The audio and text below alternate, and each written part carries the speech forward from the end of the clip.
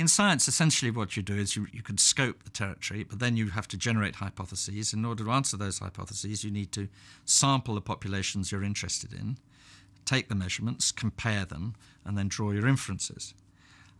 So you need populations, you need representative populations, right? Or representative samples of populations. So that the whole issue was, the first big issue was how to get brains of different size and shape into a standard space. And then there were initial, sort of quite crude, but the preliminary attempts were done by Fox in Rakel's lab, and then he went on and did some more stuff down in San Antonio on his own.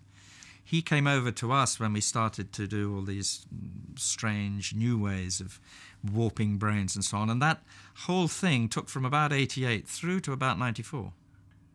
Then there was the statistics. So the initial V5 paper that I did with Semir and with others, Christian Lueck and others, which Carl was involved in, the statistics were quite simple statistics, and the thresholds we just beginning to sort of get an idea of how one might have to go about that. And then it took up to 92, 91, 92, 93, 94 again.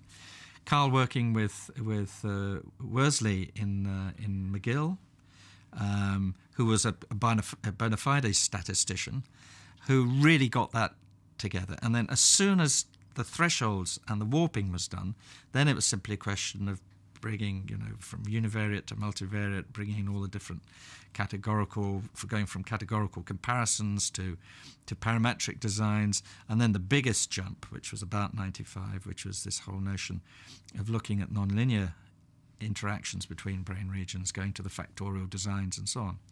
So it was very much a strategy.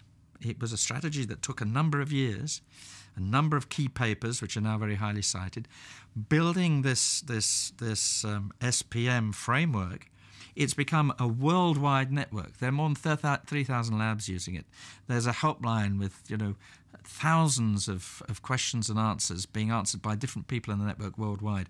People produce new routines which are of use, they get incorporated.